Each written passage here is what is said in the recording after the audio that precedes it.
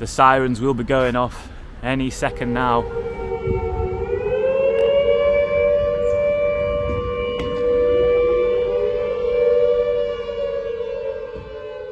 You know, the water in the houses in Calais, it was halfway up the windows, it was so high.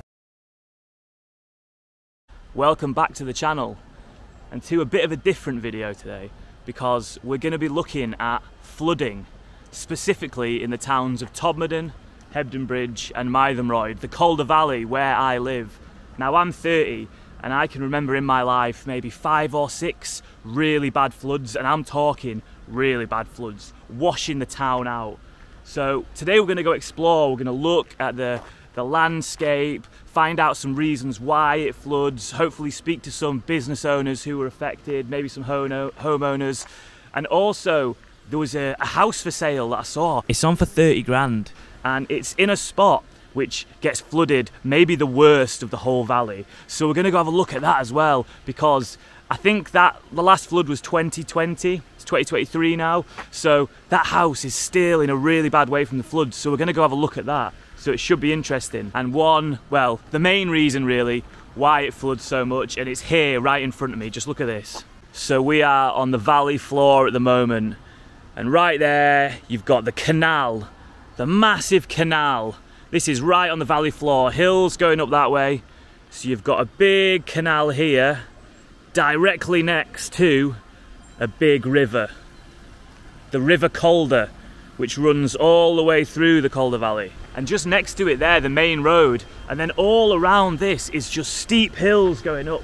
At the top of all these hills as well, at the top of the valleys, there are reservoirs and other huge bodies of water, all with different rivers that are coming down, connecting to the river, which also connects to the canal at points. So you can just imagine that when it does start raining, all that water floods down, it hits these two bodies of waters here, which turn into one big river, it spreads out onto the road, and it just washes through the whole valley. It's crazy.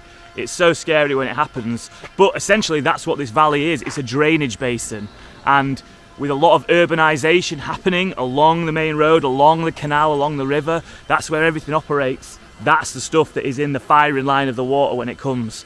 So let's go explore. Let's go into the towns and see what we can find. So where the gym, funnily enough, it's literally next to the canal, so we can see the canal on one side, and then to the left hand side we've got the river, so we had it basically coming over from both sides. I knew that the place had been flooded in the past, so it was basically just sort of waiting for Mother Nature to either do a thing or not. I found out about 5 AM in the morning that the water was starting to come through. The protection that we had that actually burst through the pressure of the water, literally that's when it just let loose.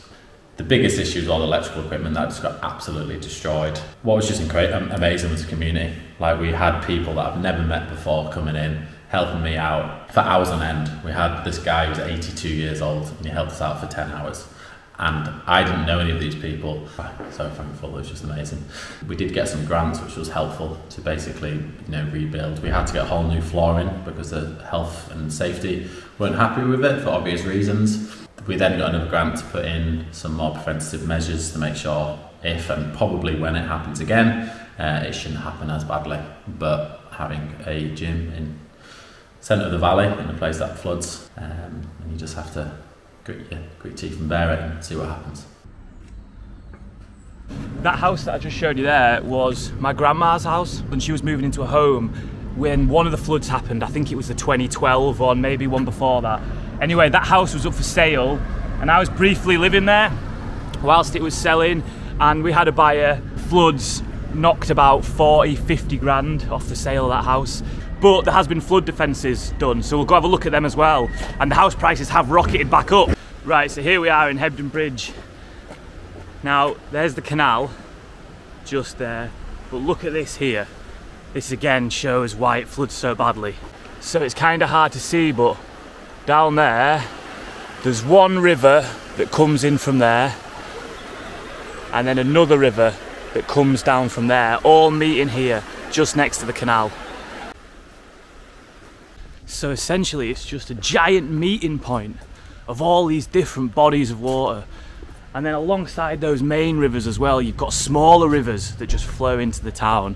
Small little streams, which when the rain comes, they ain't small little streams anymore. And you think that it's just the houses that are on the bottom of the floor that are at risk of flooding, but that's not the case. There were lots of floods. You know, there was runoff water from the hilltops. Like the house I lived in got flooded, and that's about 300 metres above sea level, where you think, this is never going to flood here. Yeah. Because flooding is not just about river water coming up, it's runoff coming too quickly off the hill. So, you know, our house, we were like out of the house for months. And there we go, the cause of it all. It goes from being well nice round here to pissing it down in a second. So let's get over to Mythenroyd and view that house while it's raining. I'll show you around there, and then hopefully the rain will go and we can explore some more. Right, welcome to Mythenroyd. And this here is part of the new flood defence system. All the money that got put into stopping the flooding happening, and they rebuilt this entire bridge here. So yeah, this new bridge was built where they widened the river. They also changed the actual size of the bridge to let more water run through so there's no lag. What else did they do? They dredged all the canals. The canals always get full of shit, so they dredged all that out of them, and they've got a floodplain and some more stuff. We'll go look down. But yeah, this is Mythenroyd. And I know this river looks low now, but just compare it to that footage from 2015. I'll go show you some spots, different spots of what Mythenroyd looked like. Yeah, so right down there, it's one of them houses that I'm viewing, so you can imagine comparing it to that flood footage, it just got washed straight through. And here as well, just the centre of Mythenroyd, where all of this was underwater, all of this. So about £30 million has been spent in the Calder Valley on flood prevention and other schemes, so that when the rain starts falling and the rivers start rising, the towns are prepared. And now it's just waiting and trusting that it all has worked.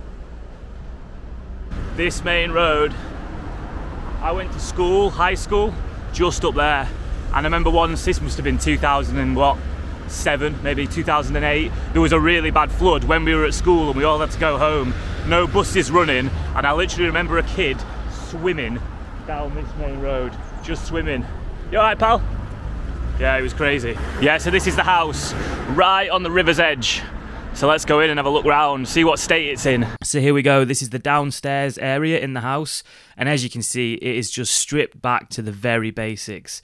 Now this area downstairs next to the river will get completely flooded underwater. Now I don't know the positioning of this house, the water might have even reached upstairs, but the damage alone from having that much water in your house is just so detrimental. So I think that somebody just had enough of living here. You can see that there's all this building stuff here, so somebody at some point has tried to redo it, but then probably came another flood and just washed it all away, all that progress. There's the view of the river there. You can see that the water will just be covering that window when it comes past. And the damage it's done to these walls here, just look at that. Now the insurance as well, once your house has been flooded or your business and you try to get insurance again, it just goes astronomically high. So it makes people just get out.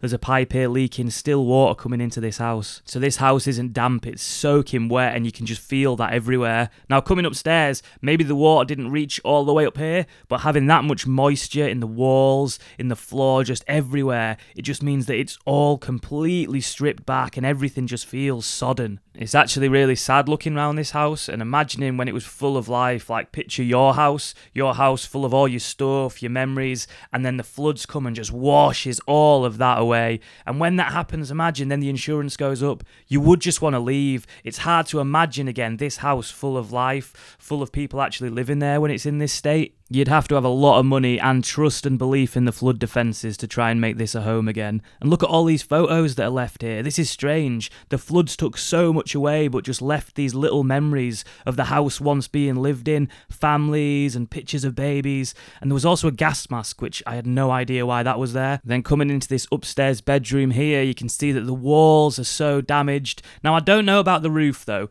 Obviously to me it looks bare. There seems to be some sort of membrane over the top, but the wood there looks alright, but someone let me know if they know about roofing. How bad is that? Obviously the wall on the other side is terrible, the windows need replacing. But ultimately what we're looking at with this place is a house that has had the ability to call itself a home removed.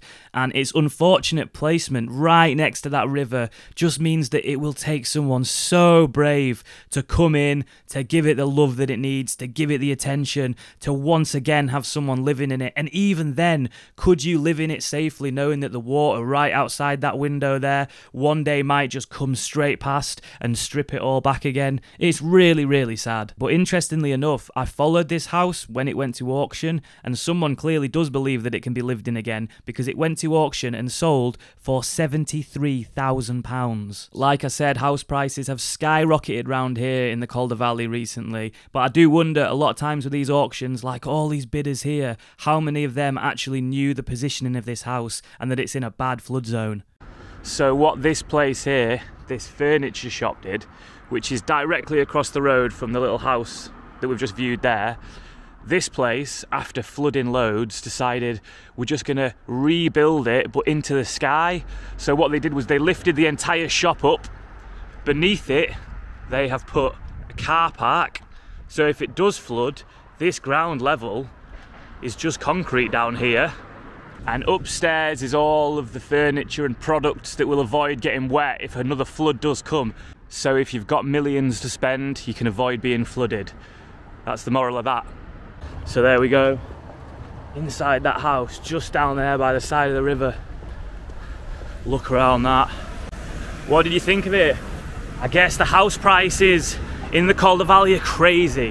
House prices around here are so much. It's just with this one, you're taking on that risk, aren't you? You're taking on the risk of hoping that the flood defences have worked, but also right by the river. So anytime it rains, anytime the water starts coming up, you are going to be absolutely bricking it. Are you alright? Ferret, yeah, turnip, close enough. Don't know if you heard that, but she went, oh, it's you, the wandering ferret. I said, turnip, close enough, I'll take it, wandering ferret.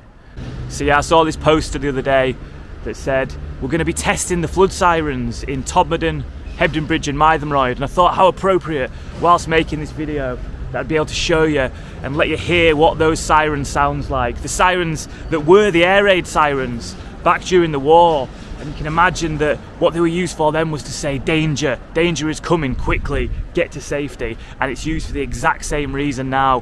When this water here, when the water starts rising up, these sirens go off, the air raid sirens, and say danger, it's coming, quickly, get to safety. It's going to be really interesting and quite haunting to hear them going off, I imagine. So if it goes accordingly to plan, the sirens will be going off any second now.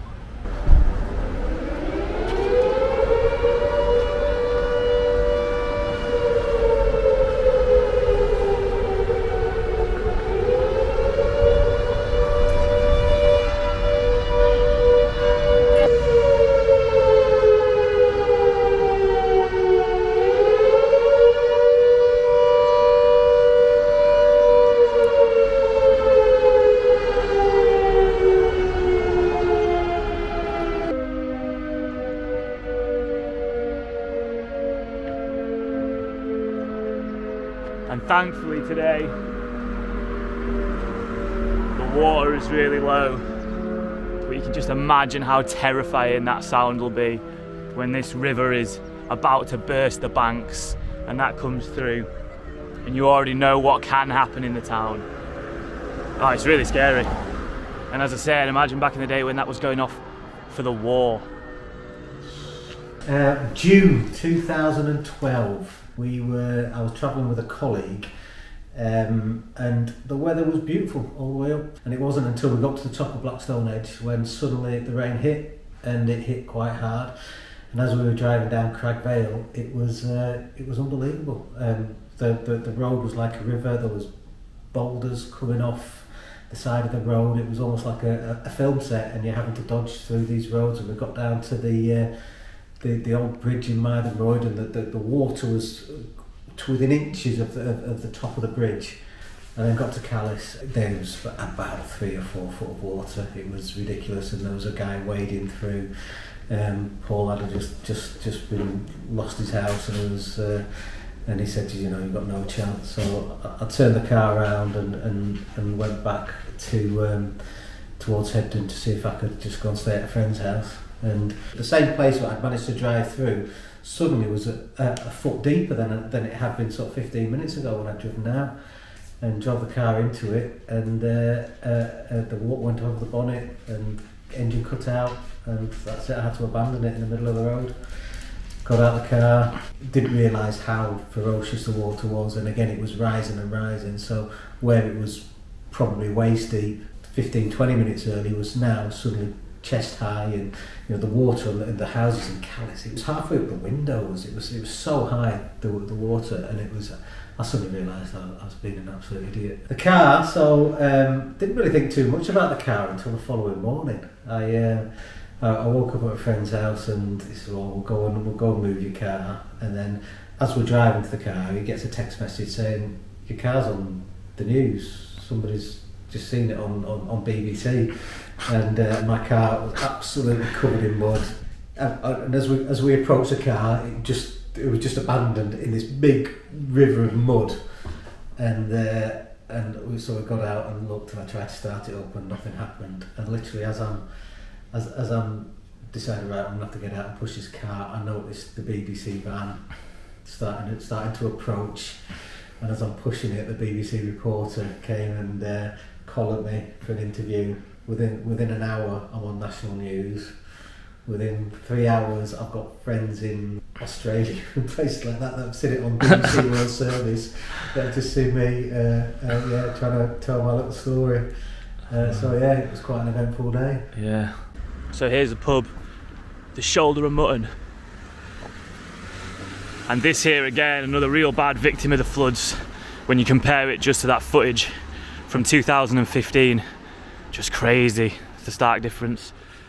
The church there as well, that was all underwater.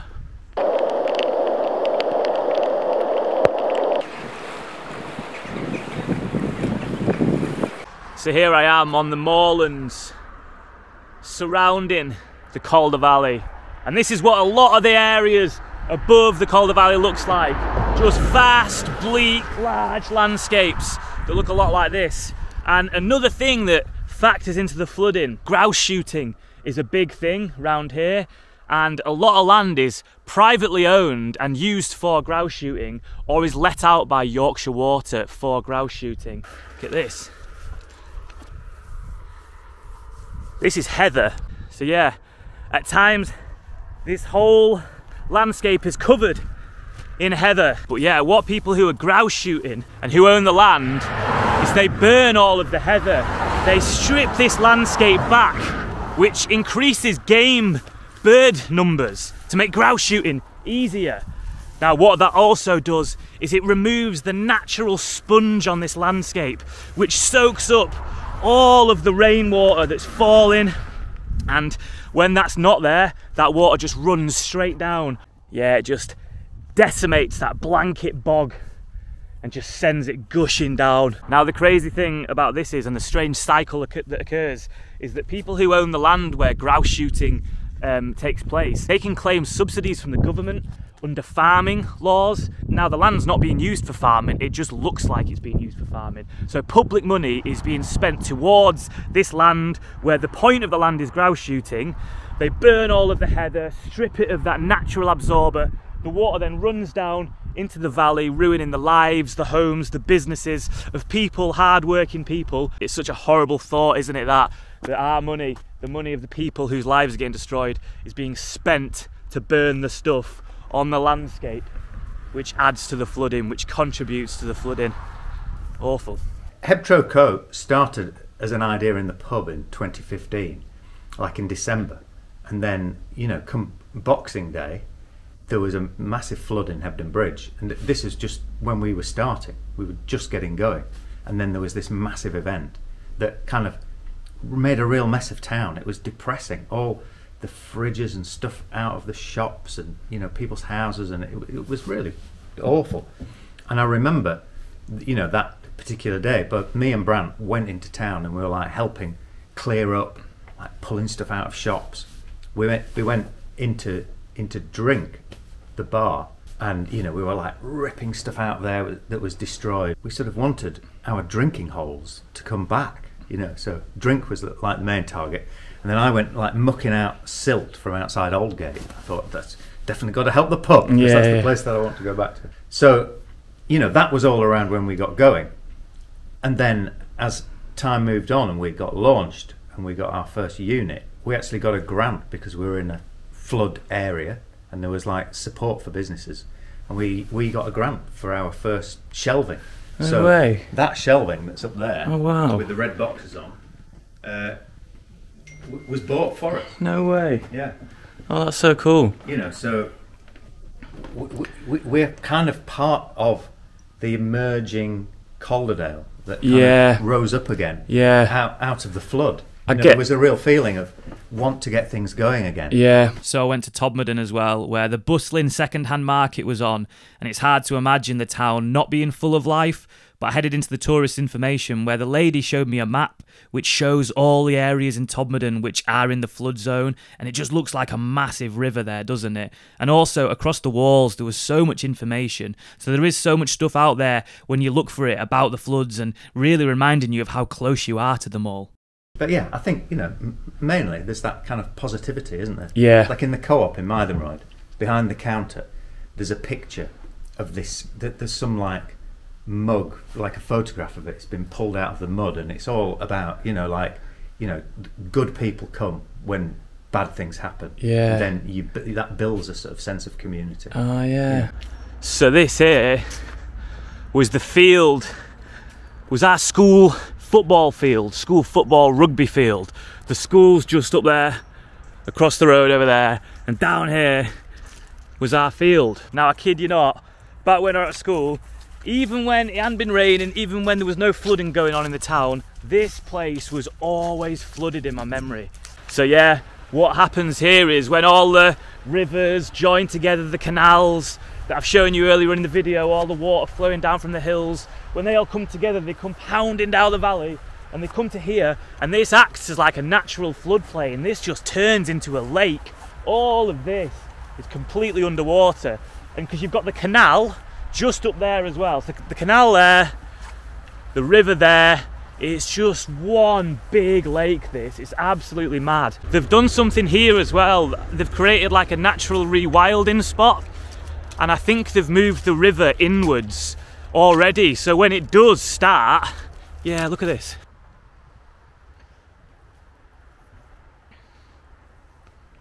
So I think what they've done here is they've dug out some riverbeds, some pools there, there's another big one there, another one right over there. Yeah, so I guess what's happening with this is, because of how they've designed it, when the water's getting really high, before it's at the flooding level, but when it's getting really high, it'll naturally flow into this spot here and fill up them pools, fill up them empty riverbeds, and just go around there, just taking a massive chunk away from the force of the river before it gets to that level where it floods. So that's a really interesting area there. And there's the canal. Yeah, it's crazy, the positioning of all this stuff that just makes it so susceptible to really bad flooding. So yeah, it's such an aesthetically nice looking town, and right now it's I mean, I've lived here pretty much all my life and I've never known it as busy or as prosperous as it is at the moment. There's so many shops, it's really booming at the moment, but it's funny because it comes in cycles, and like, when I say it can wash away your home, your job, your life, it really does that. And businesses start up, then they get flooded, then they can't get insurance again, so then they disappear, then a new one comes along, and it just happens again. And I've seen it happen like 4 or 5 times, and it is really scary. But as I say, like now, it's doing really well. There's loads of businesses open, some that I don't even recognise because they're so new. But yeah, the last flood was in 2020, but the worst one was 2015 on Boxing Day. That's when all this footage is from. I'm not sure you can read that, but it says, after the flooding of a lost summer, the true kindness of strangers. I remember there was like a bunch of bikers came, like patrolling the streets, you know, in case there was looting going to go on, and just making people feel safe. I think there was a bunch of Sikhs that came from Bradford who brought loads of food to give people nice food, you know. Lots of stories of of resilience. Yeah. Because that's what it's about, isn't it? Yeah. On that Boxing Day flood in 2015, nearly 3,000 homes and 4,500 businesses were flooded along the Calder Valley. But if you're from here, or even if you've just visited here, you'll know that when it's beautiful around here, there is nowhere else like it on earth. So I just want to say a massive shout out to all the businesses, to Max at To The Max Fitness, to Rory at Fresh Grills for sharing his story, to Ed and all the team up at Heb Troco. I'm going to link all these businesses below if you want to check them out. Especially a big thanks to Raphael, who is a motion graphics designer based in the Calder Valley. And the majority of the footage from the 2015 floods I've used was his, and he kindly let me use it for this video. So if you want to check out his website as well, I'll link it below. There's also this amazing charity called Slow the Flow, who are educators in natural flood management, and they're doing amazing stuff. So check out them as well if you want to know how you can maybe get involved, do some volunteering, and finding out how small changes can have a big impact on the valley and flood prevention. And I was so buzzing that on the last day of filming for this video, this is what the Calder Valley looked like. The sky was blue, the town was full of people, it was just gorgeous. And I'm just left thinking of all those people that I spoke to, all those business owners and people who lost their lives in the houses, with those messages of positivity and resilience, and mainly community coming together to overcome bad things like this. And it's just incredible looking into the valley there to know that fighting spirit exists, and that is just a beautiful thing.